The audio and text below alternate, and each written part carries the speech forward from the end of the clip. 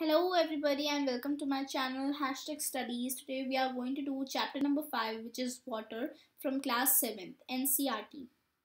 Let us start. When you think of water, what images come to your mind?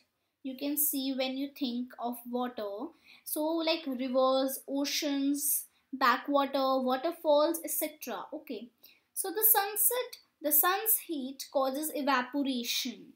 So evaporation is formed due to the sun's heat of water into the vapor. When the water vapor cools down, it condenses and forms cloud. From there, it may fall on the land or sea in the form of rain, snow, or sleet. So this all the cycle is known as water cycle. The process by which water continuously changes its form and circulates water between oceans, atmosphere and land is known as water cycle. As you can see, this is the picture of water cycle. Condensation, then precipitation, then running off of the water from the mountains as glaciers, then evaporation again. The water is evaporated and it is formed in vapors. Then it goes up and it form a cloud. Then it comes as precipitation. Our earth is like a terrarium. The same water that exists centuries ago still exists today. The water used to irrigate a field in Haryana may have flowed down the Amazon River 100 years ago. The major sources of fresh water are the rivers, ponds, springs, and glaciers. The ocean bodies and the sea contain salty water, or water of the oceans is salty or saline, as it contains large amount of dissolved salts. So the water is salty or saline because in that the salt is dissolved. The amount of salt is too much. As we get the salt that we eat, that we put in our vegetables, that we use to make food, that all is coming from oceans. Okay, most of the salt is sodium chloride or the common table salt that you eat. Let us see this. These are major seas, lakes and rivers. Here you can see Mediterranean Sea, Indian Ocean, Pacific Ocean, Southern Ocean, many oceans are there. So this is distribution of water. What is this? Distribution of water. We all know that 3/4 of the earth's surface is covered by water. Okay. If there is more water than on this earth, why do so many countries face water scarcity? जब हमें पता है कि इतना सारा water हमारी अर्थ पर है, तब भी काफी सारी कंट्रीज पानी के लिए there is a lack of water. Is all the water on the earth available to us? जो सारा पानी है, क्या वो सारा हमें available होता है? The following table gives the distribution of water in percentage. So according to this we get water. Okay, see, oceans 97.3. This is a saline water. Okay, all these are fresh waters. Ice caps 2.0, groundwater 0.68, freshwater lakes 0.009, inland seas and salt lakes 0.009, or atmosphere 0.0019, rivers 0.0001. Total is 100.00.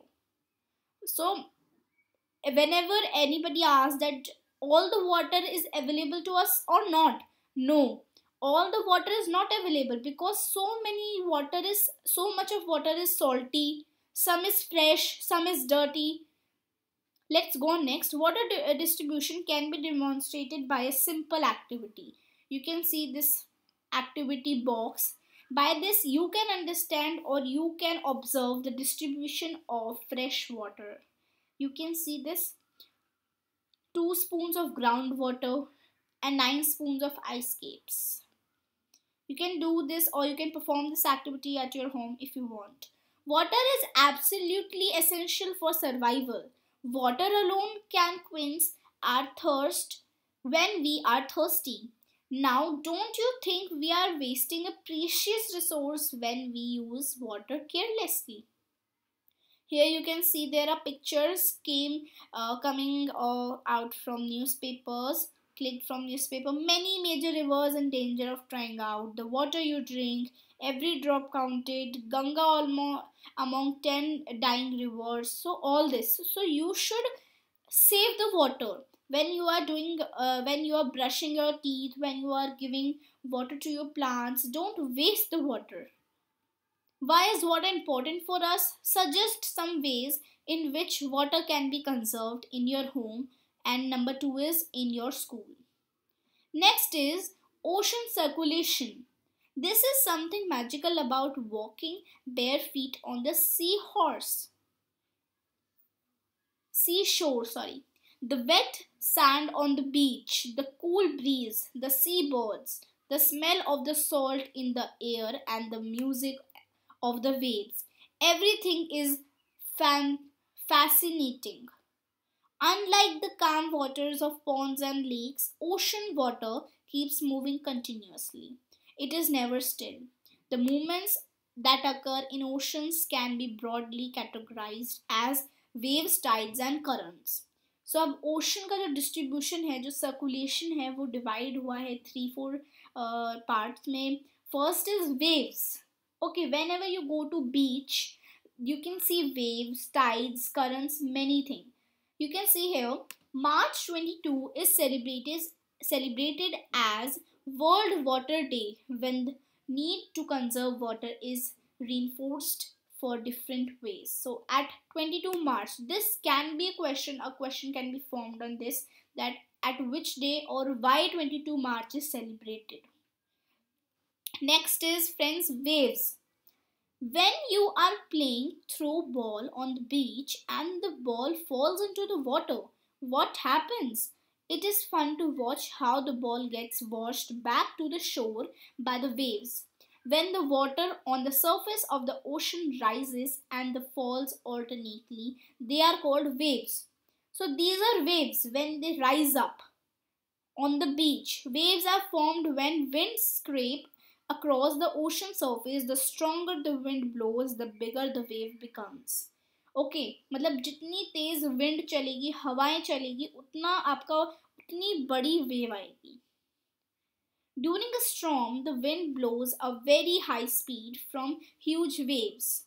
These may cause tremendous destruction. An earthquake, a volcano eruption, or the underwater landslides can shift large amounts of ocean water. As a result, huge tidal waves called tsunami, यानी कि जो बड़ी बड़ी waves आती हैं, what we called as, they are known as tsunamis, that may be as high as 15 meters, is formed. The largest tsunami ever measured as 150 meters high. These waves travel at a speed of more than 700 km per hour. मतलब वो per hour में 700 km कर लेता है. The biggest tsunami is 150 meters high. You can see tsunamis in your movies, and you can see in Mumbai the tsunami of the 2004 in Kerala also. In coastal areas जहाँ पर भी पानी होगा, oceans होंगे, वहाँ पर tsunami आती है. In Rajasthan, tsunami can't come because there is no water, there is no ocean. But near Maharashtra, Mumbai, Kerala, there can be cause of tsunami.